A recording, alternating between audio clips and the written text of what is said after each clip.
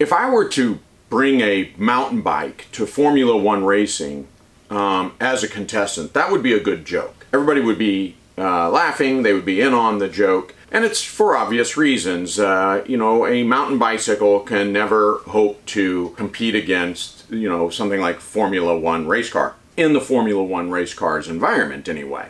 Now, trade that up. Let's say I bring a mountain bike to the mountain. Well, now it doesn't seem like such a joke. In fact, a Formula One race car, for all of its expense and glamour, would seem a little out of place, wouldn't it? A mountain bike can be used for its own experience of adventure and entertainment. It can haul, you know, logistics into tight places that, you know, other vehicles can't get into. It can be used for life-saving or sustainment. It can have many different uses. So it's not to say, in this analogy, that mountain bikes are bad because everybody can afford them and they don't have speed, and Formula race cars, which no one can afford but has all this power, they're good. That's a weird kind of metric. And yet, this is often what we say about the militia. Take a look at this picture. What do you see? I see a 60-year-old man. I see 1, 2, 3 13, 14-year-old boys. On the lower right-hand corner, I see a young woman. And they're doing something admirable here. These are Ukraine citizens in Ukraine taking up arms to become self-defense or community defense militia. This is problematic for several different reasons. It is a little too little, a little too late, and it smacks of desperation. When we use militia, like the mountain bike analogy, when we use them in the wrong environment for the wrong thing, it ends in disaster. It becomes a very sinister, dark joke. That desperation looks a lot like this desperation. This is Japan in World War II, training a bunch of schoolgirls how to defend their communities with bamboo spear. Here they're taking young boys and putting them into airplanes to crash themselves into American warships. And of course, both of these end very, very badly. This is the reality that Tokyo and Japan put up with, firebombings. And this is what they should have been, if anything, being taught rather than spear defense, because this is the reality. That's what happens to a militia that is poorly trained, poorly equipped, and stood up too late, then thrust into an arena for which it was never designed in the first place. Is it just Japan? Oh no. No, no, no. We can look at other examples throughout time, but let's stay for sake of argument with World War II. Here we see the German Hitler Youth. And so the Hitler Youth went off to war. And how'd they fare? Well, not so well. Just as you might predict, they lost in mass numbers. As heartbreaking as this is, Germany lost its youth in desperation. But how about the Volkssturm, the People's Self-Defense Militia of Berlin and other cities? How'd that turn out? Well, it looks good on paper.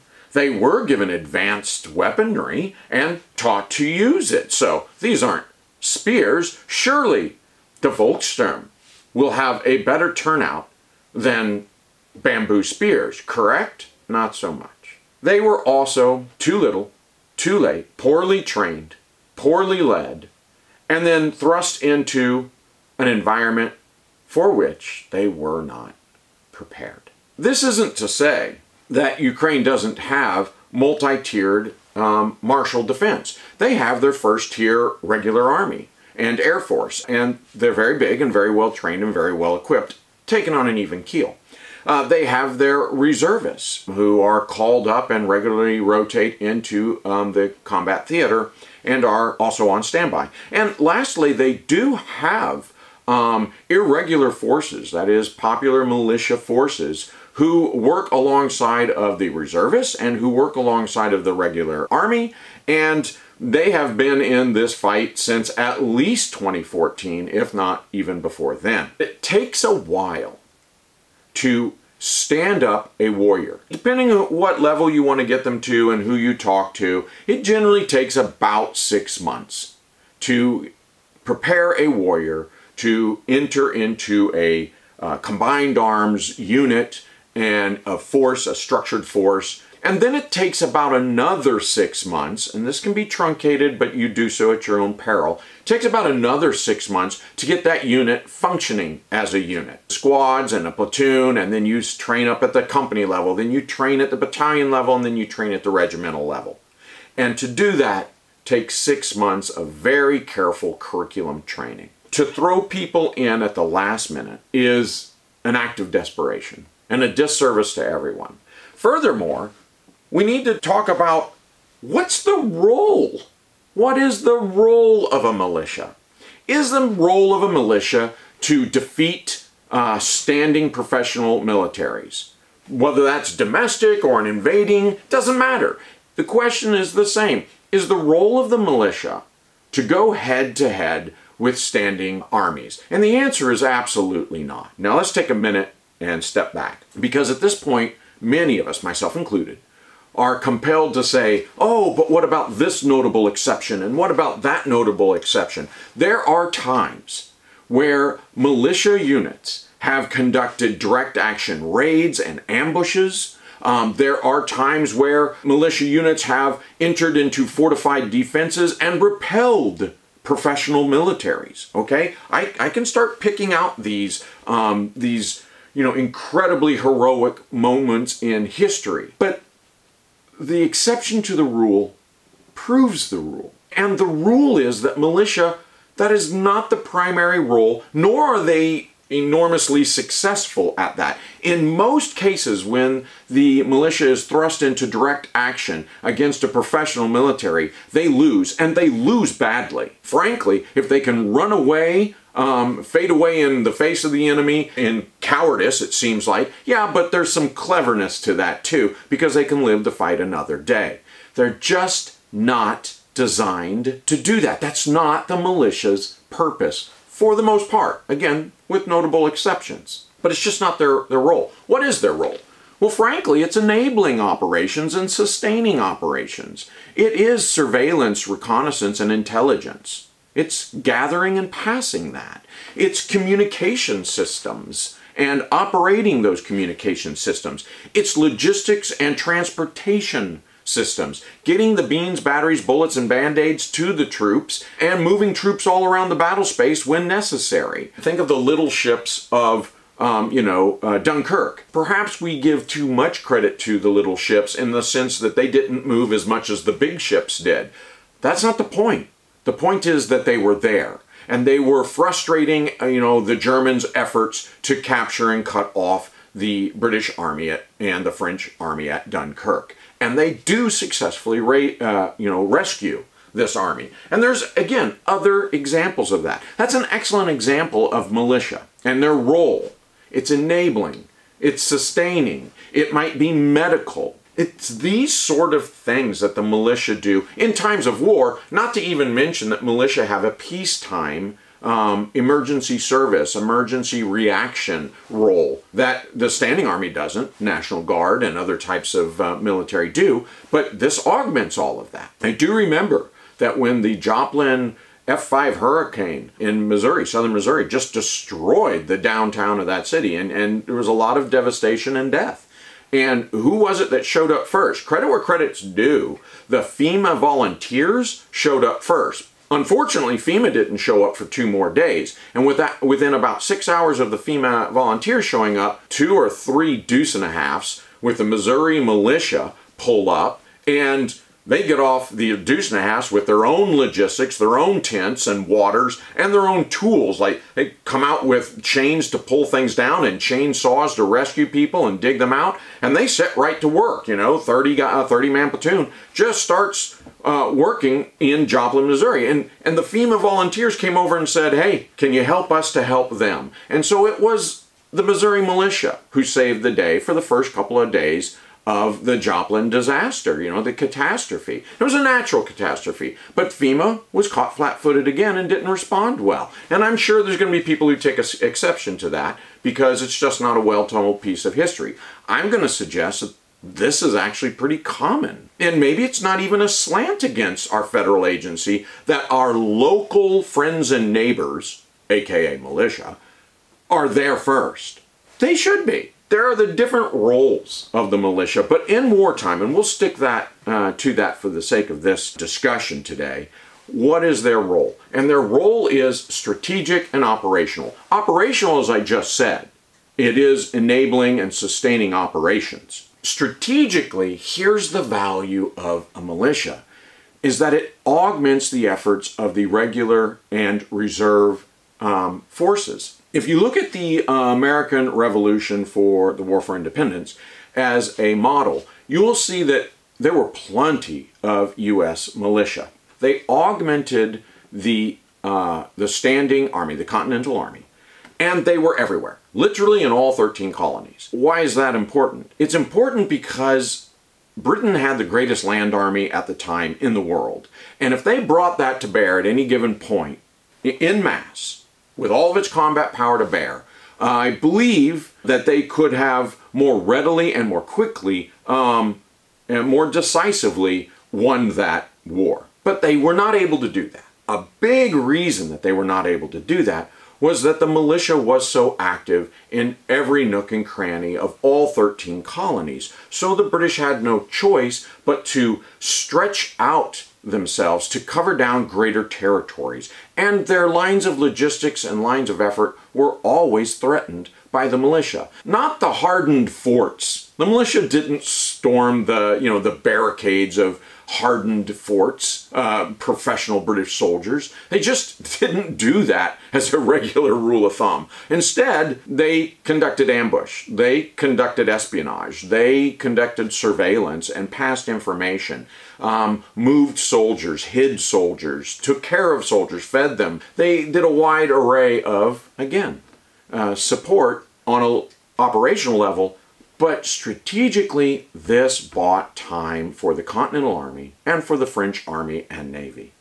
And that's eventually who saves the day. That's eventually who wins the war. But the militia had their strategic role, their operational role, and once in a blue moon, they put a feather in their cap for a tactical success as well. Very rare, but it did happen. Ukraine has this militia and irregular forces, and rightfully so, as it should. I'm not objecting to militia at all, nor am I saying they're failures. I'm saying you enter a mountain bicycle into a Formula One race, and it's going to end exactly how you think it's going to end. Use the right tool for the right job. Does the United States of America, does our federal government and our state governments, do we believe in militia? And that's a complicated topic, isn't it? It's very contentious. And it's easy to conclude no, in spite of the fact that it's in, our U.S. Code of Law, and despite the fact that it's mentioned in our, Constitution under the Second Amendment, despite all these things, they keep infringing and encroaching upon the private American militia. And we'll get on to that in a little bit, but here's the thing. Their actions say otherwise. Let's go back to World War II. The United States of America supported Filipino militias in World War II, as well as others. But that's an easy one, right? What were they called? The Kit Carson Scouts of the Philippines? And we supported them. We armed them. We trained them. We put advisors with them. We did the same with the French resistance. The Jedburghs dropped in and armed and structured and organized them and trained them. So Jedburghs in France and, in the Balkans and I think maybe Scandinavia as well. And, of course, we armed militias in the Philippines in World War II. That doesn't count so much, though, right? That was so long ago. Different U.S. government at the time. Well, let's keep in mind that we armed Vietnamese militias from 1962 to 1972. Yeah, the Popular Forces, call them, militias go by so many different names here. They're volunteers, they're paramilitary, they're security forces, they're popular forces, but nonetheless, they're militias. And sure, we supported them for that for that decade. You know, we went right in at the end of the 1970s, 79 to 1992, and we supported, that is the U.S. government, federal government, supported the Mujahideen militias in Afghanistan. Got out of there in 92, went right back in 2001, didn't we? And from 2001 to 2021, the United States of America federal government supported pro-Afghan militias with weapons and training and intel and everything you can think of. We did the same thing from 2003 to 2011 for Iraqi militias. And currently we're supporting militias in Syria, you know, the Syrian Democratic Forces, and we're supporting militias and, pro-Ukrainian militias in Ukraine today. So I'd have to say that at least when it comes to foreign private militias, the federal government has a long-standing history of recognizing the value of that, even if they want to abandon it here at home. For their own political reasons, right? For their own political expediency. They want to abandon what they support in other countries. I get that it's contentious. The reality is that there's some very dark chapters of the American militia, and if we don't recognize that, then we're being dishonest. We're not doing an honest inventory. However, speaking of inventory, let's look at the American militia.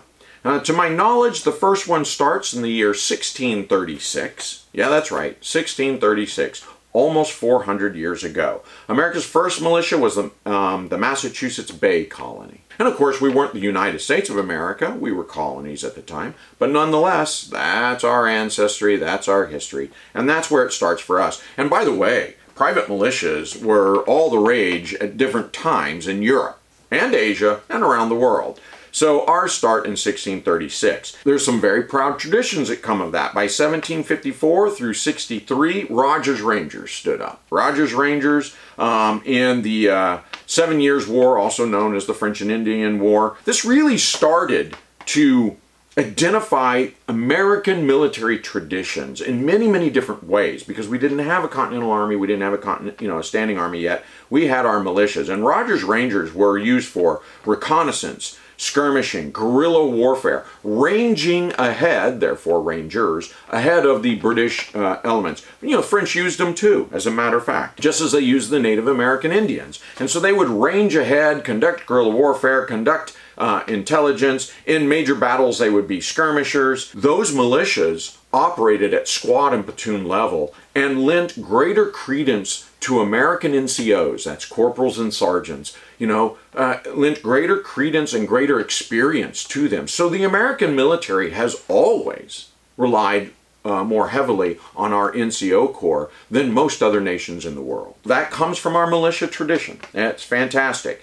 It's interesting that, we go right into the American Revolution, and you see rebel militia, you see Tory militia backing the British, and at one point in the war, you actually see more Tory American militia backing the British than the rebel militia. So who's to say what side the militia is on, right? And of course that holds true in the American Civil War as well. Both are actually civil wars, but we call one properly a civil war and the other one the Revolution. Right after that war, 1786 to 87, we have Captain Daniel Shays' Rebellion, and there's a lot to be said about that, but what's fascinating about Shays' Rebellion is this. That is the calling mantra to a U.S. Constitution, meaning that when Shay started his rebellion, there was the Articles of Confederation, and everybody realized their weakness. We didn't have a standing military to respond to this, and we had to rely on other state militias going in to put down Shay's rebellion. The only problem was they wound up agreeing with Captain Shay, and they joined his rebellion, or walked off the battlefield completely saying, I'm not going to shoot at fellow Americans over this. Shay's rebellion should have been the death knell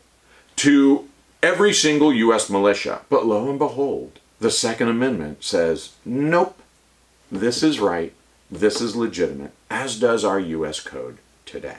So that's a real interesting sort of dynamic there. And after Shay's Rebellion, militias in America just explode. They're very, very popular. There's a real sense of honor and dignity in it, and accountability, as well as community, right? They built communities. And you see this come to a head in the War of 1812. Yes, it is true that the militia had a poor showing around Washington, D.C., and even up north in Canada. A very poor showing. To be fair, so did most of the time, so did the Standing Army and Navy of America. But they had their moments, they had their shining moments. This is particularly true when they were embedded with regulars and or when they fought from fortified positions. They held their ground, and they did quite well. Where they really shine, of course, is in the Battle of New Orleans. There were regular forces there, but overwhelmingly, the Battle of New Orleans was fought by American militiamen. And of course, we know how that turns out. It was a one-sided or lopsided victory in favor of the Americans against a very credible professional British Army. And yet, somehow, it falls out of favor after that. It was like, oh, we did our thing, and the American militia all but disappears. There's just a few of them on the frontier, and then they go away until the American Civil War, when volunteer regiments fill the ranks of the first couple of years of that war. That's a very common tradition, is to take a militia, particularly one that's been successful, and then transfer it over to professional service. And so I'm going to stop here before I go into a dark chapter. I do want to point something out. Speaking of taking militia units and traditions and embedding them and going ahead and activating them as part of the standing army or standing military, I like to ask people, when did the Rangers first stand up in the United States Army? And the answer is 1941. If you know the history of that, it was the British SAS who stood them up, which is why today the the Rangers wear the tan beret. It's hearkening back to the British SAS. It's 1941. But wait a minute. But there were U.S. Ranger militia since 1954. We're talking almost 200 years of history and some outstanding history. Ranger units often were the elite and were able to pull off some of those, tactical successes, feathers in their caps, some real bravery and bravado there. And yet they don't come into the United States Army. After 200 years of existence, they don't show up into the United States Army until the 1940s. And today we sing their praises. Once again, it shows you the traditions and the pride of the American militia. We get into the Dark Ages, and during the Civil War you really did, and particularly in the South, but even the North had some ugly chapters, and that is that the militias devolved into really brutal guerrilla warfare that eventually turned against the civilians and went to crime. In some cases, just flat out went to crime, criminal acts, violent criminal acts. And so there was a real backlash against militias in the wake of the American Civil War, and perhaps rightfully so. But it grows again in popularity by the close of the century, and you see the militias called up and rise to the occasion in the 1898 Spanish-American War, where you see U.S. volunteers go all over the world, to the Philippines and notably to Cuba, and you see the U.S. volunteers. They started to be calling U.S. volunteers the Rough Riders under Teddy Roosevelt. And they have wonderful success on offensive actions at San Juan Hill. So Teddy Roosevelt was in the militia. A lot of presidents were in the militia, before and even after Teddy Roosevelt. Abraham Lincoln served in the militia. In 1903, there is the Militia Act, by the way, and I'm not doing justice unless I mention that. It was the effort to create the militia into an organized militia that we now know as the National Guard, and I believe this also includes the State Guard, which is different than the National Guard. But those are public militias. However, U.S. Code still recognizes the unorganized militia, what I'll often refer to as the private militia. But it is the unorganized militia by U.S. Code, just so we're clear, and it involves all able-bodied males ages 17 to 45. That still holds true to this very day. And we see the end of the militia, right? Do we? A dozen years later or so, World War I breaks out, and America's not involved. But we are, because the Lafayette Escadrille are U.S. volunteer pilots flying in formations in France. And the U.S. Volunteer Ambulance Service is also working from 1914 through 18, and even before the Lafayette Escadrille, They're operating in France and Italy throughout the war. And those are U.S. volunteers going over in formations, in militia formations, doing supportive work, shaping operations. And certainly the sky, while it can be decisive, at the time was seen as shaping operations. So these are very appropriate roles for the U.S. militia, and they're there years before the United States Army shows up. By the way, Ernest Hemingway served in the U.S. Ambulance Corps. And by the time we get to World War II, oh my gosh, there's American militia everywhere. They were helping defend Wake Island. They were the first American volunteer group, the AVG Flying Tigers in China. There were naval militia off the coast, East Coast, and in the Caribbean of the United States. Volunteer sub-spotters, where yachts went out and actually hunted subs and passed information on to the Navy and to the to the Air Forces to destroy subs. Once again, in the thick of it, with his yacht and a submachine gun, was Ernest Hemingway. What a guy! But there you go. That happened too. And if you say it ended in World War II, you'd be absolutely wrong. Air America was a CIA operation where essentially volunteer, militia groups were pilots doing supporting operations in Southeast Asia from 1946 to 76, and yours truly served with MPRI as a uniformed, armed volunteer, U.S. volunteer, and some were wearing USV on their uniforms in Iraq, working with Iraqi infantry battalions. So it goes on and on and on. The long story short is this. The American militia have been around for 400 years.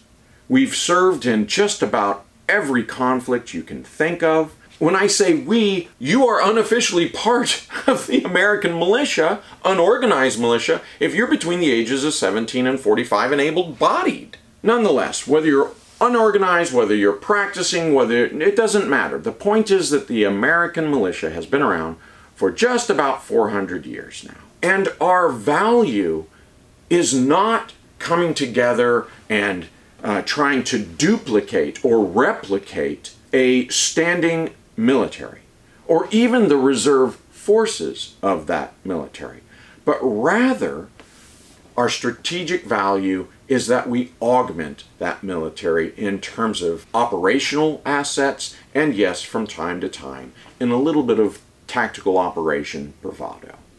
All right, thank you.